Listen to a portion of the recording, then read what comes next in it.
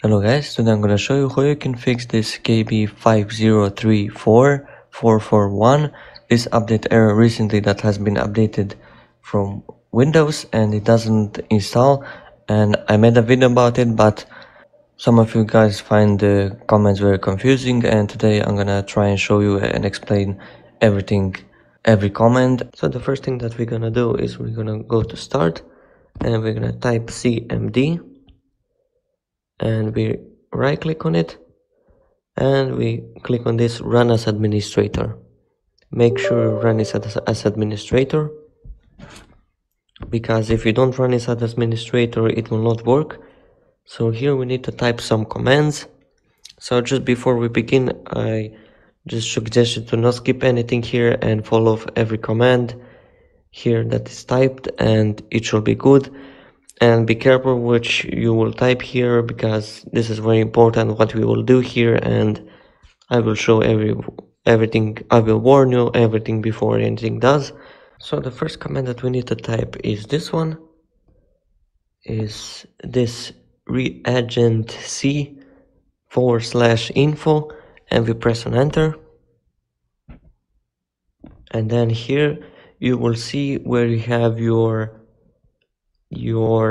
Windows RE status is enabled. Make sure it's enabled. And here device hard disk is on 0 and partition 1, recovery Windows RE. So now we need to type this command to disable the Windows RE. And here we're gonna type this reagentc /disable, and we're gonna press on enter. And we're gonna wait for it to disable. Make sure it says it's successful. So now we can go to other command, and now we need to type in diskpart, everything together, disk part, like this, and press on enter. And then from here you will type in list disk. Make sure, as you can see here, the disk part is list disk here. Make sure the disk part is here, and we press on enter. And now you will get your hard disk here. Disk 0 is, as you can see, status is online, and I have 500 gigabytes. And now here we're gonna type cell disk and then the number 0. For me it's 0, for you maybe it's something else.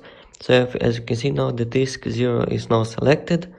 And now we type in list part and press on enter. And then here we'll see all of your partitions. Here you will see your recovery partition. And as you can see, how I can tell this is recovery. The first one is recovery because I have only 500 megabytes. So that's way that I know. Or it can say here on the type, can say the recovery partition. Now this is you have to select now your disk. You have to select now your partition, which is with where your Windows is installed.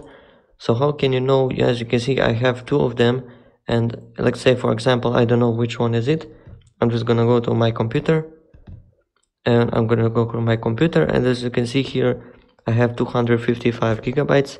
So it means that the one with the 255 is the system one. So now that I know that is partition 2, because that's the one, the 255. And here I'm gonna type cell part number 2. For you, just be careful which one do you choose here, because this is very important what you choose. Now we need to type this command, this shrink desired 750 and minimum 750. Now you can go a little bit lower if you want, but I'm gonna go with a little bit bigger so it can be safer.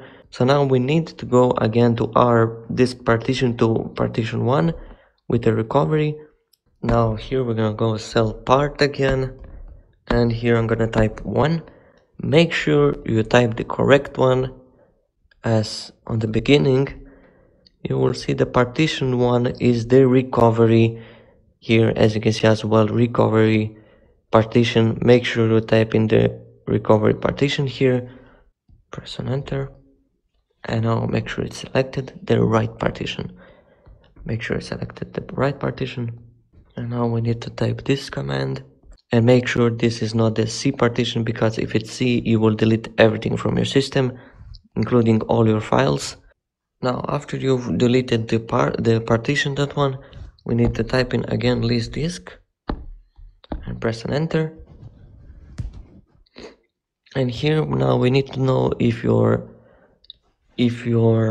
Windows is GPT or is MBR. So as you can see, if here on GPT you have a asterisk star, that means that your HDD or SSD is GPT. As you can see, for me here is MBR. So as you can see, it's not GPT. For you, maybe it's GPT. If you have GPT, then you need to type this command and press enter. And after that, you follow by this command. And then again, you press on enter. I'm gonna do for MBR, but I don't have GPT, so I'm gonna go with the MBR. So this is for the MBR. If you have MBR, this is the code that you need. So I'm gonna press on enter.